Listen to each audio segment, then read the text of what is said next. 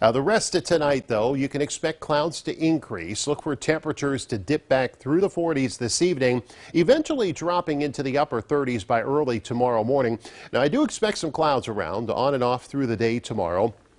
Small chance we get into a sprinkle or very isolated shower through tomorrow afternoon. And with that system pivoting through and those clouds around, temperatures will climb back into the middle 50s. But once we break past this system, we'll start to crank those temperatures up as the week goes on. So just some clouds, isolated shower or sprinkle through tomorrow afternoon and even into tomorrow evening. The chance is there for a very hit or miss sprinkle or a light shower. And then the rest of tomorrow night, just some clouds around. Temperatures dropping back out of the 40s into the 30s. Now, as we go into Wednesday, I do expect a few clouds around, especially early, but as the day goes on, you can look for those clouds to decrease and some sunshine returning. That'll help kick our temperatures right on into the 60s by Wednesday afternoon. And get used to those 60s. They're going to stick around as we make our way through the end of the week. 36 tonight, scattered clouds expected. Tomorrow, more clouds than sun.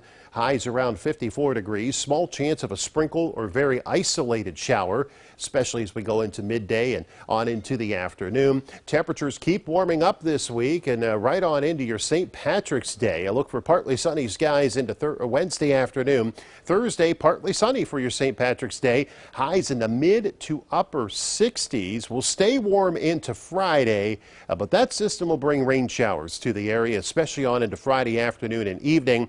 Cooling down behind it. Highs in the 40s on Saturday. Not as cold as this past Saturday. Isolated showers still possible.